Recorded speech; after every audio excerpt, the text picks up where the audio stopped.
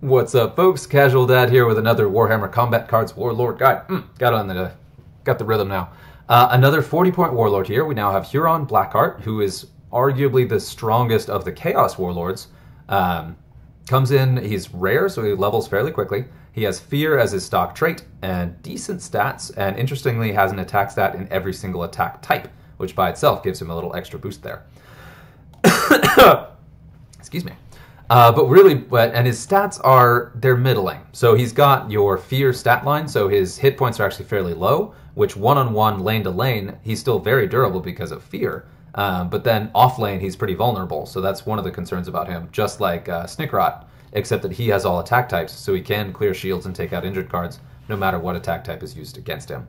Still being 40 points, he does suffer from a weakness to Big Game Hunter, which can negate his Fear.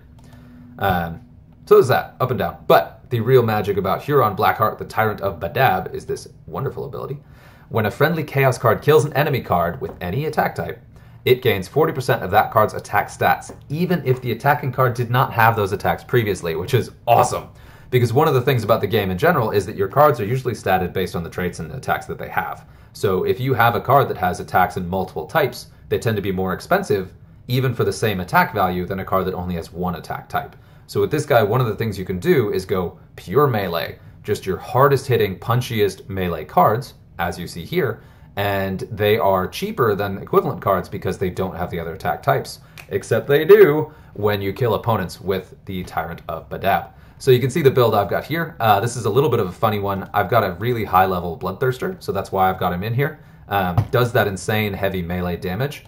Because one of the things about this ability is it's really, really good, but it does require your cards to get kills, and they have to be on the board long enough, they have to hit hard enough to get those kills, and then they have to be durable enough to not die, to actually benefit from those extra attacks, because it's only 40% of the attack stat, so you have to kill something pretty scary to really benefit from it, and then you have to not die in time to actually benefit from those increased stats. So that's all a thing. Because of that, most of the very common Huron builds you'll see will focus on regen and Fear, and the two most common pieces you'll see in a Huron deck are either your Keeper of Secrets, because of that outflank and Fear, and that all attack types across the board. Very strong piece, very durable piece, a really good one in a Huron deck. For me personally, I'd like it to be a little bit higher level, and just it doesn't usually get kills fast enough for me to feel that it's really necessarily worth it. Alternatively, another good piece is the Lord of Change, also an excellent piece, has that regen, has lower hit points but they're still high enough, has an extremely high psychic attack, and Huron's ability does not say it has to be directly in lane. So as this guy's planking off injured cards from other lanes with that Psionic Blast, that will still be increasing its attack stats. So real good, but also somewhat squishy, so you have to keep it alive. I have looked at cards like the Great and Clean one just because of that sheer durability, but doesn't really have enough hitting power yet, and I want him to be probably higher rank poison and higher rank regen before I start using him. But he's also more expensive. The Bloodthirster has the advantage of being the cheapest Greater Demon, which is good. Other very powerful pieces include Sileskege, another one that you want to include with that higher Furious Charge, because you can get a kill before you even attack on your turn. Really powerful piece, plus has that Inspiring Presence to supercharge your other cards. This is a great one in a Huron deck. So you'll see a lot of Huron decks that are very Slaanesh focused. So it's kind of the Huron is kind of the Slaanesh god kind of staple. Other pieces are you do have really good Fear cards. So this one here has a very high ranged attack and also has Fear. Excellent piece because you can then also beef up its other attack stats. A little bit tougher to build around because Chaos doesn't have the best ranged cards, but that's a good one to consider just because of that Fear. Likewise for these two. Of course, Karn is a good choice at high level because of his base melee stat, but he does die quite quickly. These are all good pieces, but they're really... Oh, I just got level 9. Oh! Very excited about that. Sorry, had to jump on that. Typhus, not a great choice because he doesn't have all that much durability, even with that rank 2 Fear, and he's fairly expensive for the hit points. Better in a more balanced deck. With Huron, you want fewer, more expensive cards to really maximize your benefit there. Shields, of course, are also a good take that'll keep your cards alive. I've had this Terminator guy in the deck before for a long time. Furious Charge, of course, just generally an all-around good piece because you can build up your attack stats before your turn with careful placement and strategy there. Yeah, just kind of a good piece. This is another one. Neems is another good one to go in here. If you do both Neems and the Lord of Change, you can build up your attack stats at an alarming rate. Just fill with Taunt and Medicaid to keep them both alive. But yeah, we're going to go ahead and play with the list I have right now. Again, I just mentioned that Huron really enjoys having hard hitters and a kind of balanced deck that leans heavily on a couple strong pieces. So you'll notice the decks are rarely full, and that most of the cards in them are a little bit more expensive. So we're going to go ahead and deploy this and play a couple games with Huron. I literally just got the level to get him rank 2 Fear, which I'm very excited about. So let's go to town. And you will probably notice that I'm getting more excited about the more expensive Warlords because I find that over the 30-point line, most of them are just more interesting. And that's not universally true. Someone like Darkstrider is a really interesting Warlord and is quite cheap. But yeah, generally true. Is a bit of a bummer to it's going to take a while to bring that down, but let me show you some weirdly bonused ranged attacks in a Huron deck. Yeah, so that target acquired, I did mention the value of that. I really enjoyed this deck build. Some of the most frightening decks I've ever played against in sort of the upper tiers of Terra have been Huron decks, usually built around the Lord of Change. But it's a really fun one to play, but I haven't exactly got the secret sauce myself yet. Not sure if it's card level or just generally like not knowing how to build it, but this has been my favorite for a while. Look at that. Berserk is a good piece too, because that will let you hit harder than your weight class, and then that stacks with the additional stats you build up. And now look at that. He will then add Berserk bonus damage to the ranged attack he just got. So there you go. And this one now has 36 range damage. It's about to die. So there you go right there. That is why you want to make sure you have your beefy cards so that you can benefit from, and then he's going to die too. So see right there, that's why you don't include the weaker cards. You want to be your heavy hitters in these Huron decks. We'll do this. And Huron himself is not on that list because despite his balanced attack stats and all, he is fairly fragile. So you want to be very careful deploying him. This is a funny matchup because I have an edge, but at the same time, that's a very heavy ranged attack, so I'm not building my melee attacks up very much. And also, it is Yarick. So every time I kill something, I'm also feeding him to hit me back harder, which means that this attrition race is actually a little bit trickier because I am taking a lot more damage back than I would against some of the other opponents who would have this. But we've hit critical mass. This is going to get overwhelming because I'm going to wipe this board, aside from one little guardsman there. Which will give me some decent buff stats and get me closer to Yarick himself, who is a squishy. But it gets pretty funny. This guy now is sitting on a 19 ranged attack. About to get more. And this guy's sitting on a 58 ranged attack. That's a bummer.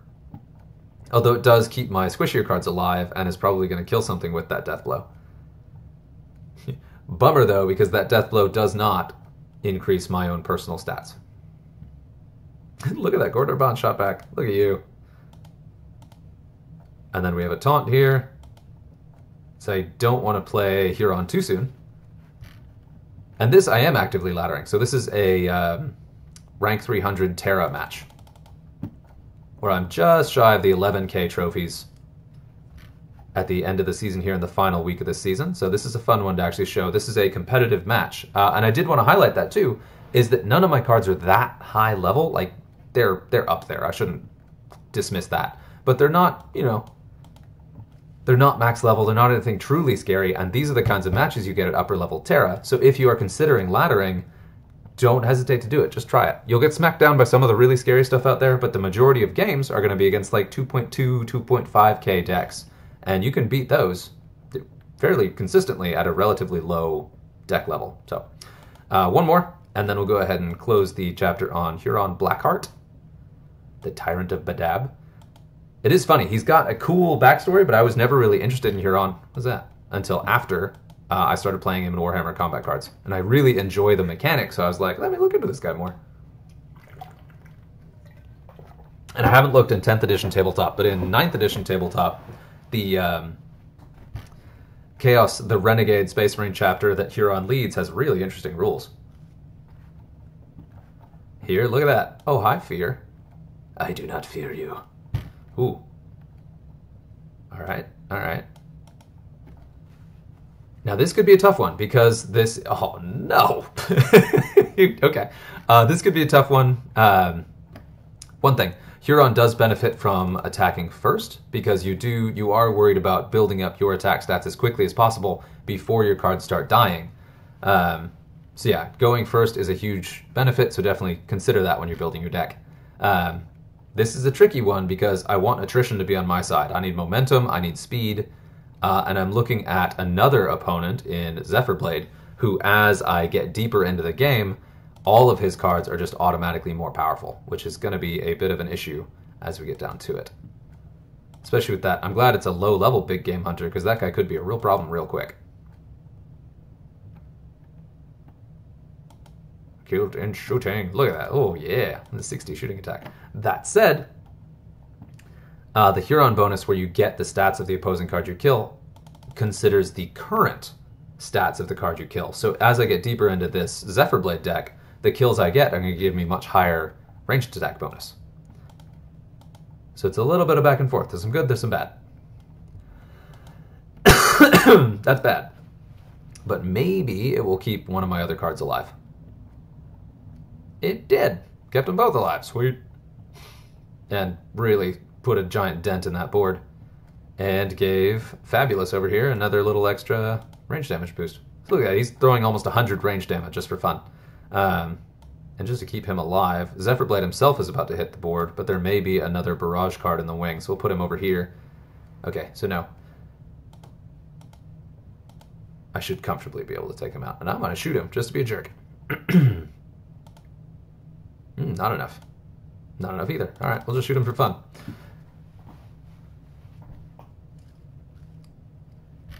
Dun, dun, dun, dun, dun, dun, dun. But he is poisoned, but it doesn't matter because it's rank 1 poison, which is terrible. No. Excuse me. No matter what happens here, Fabulous is going to get... Oh, or that. And I can just ready him until that 4 damage per turn poison kills him, but that's stupid. We're not going to do that.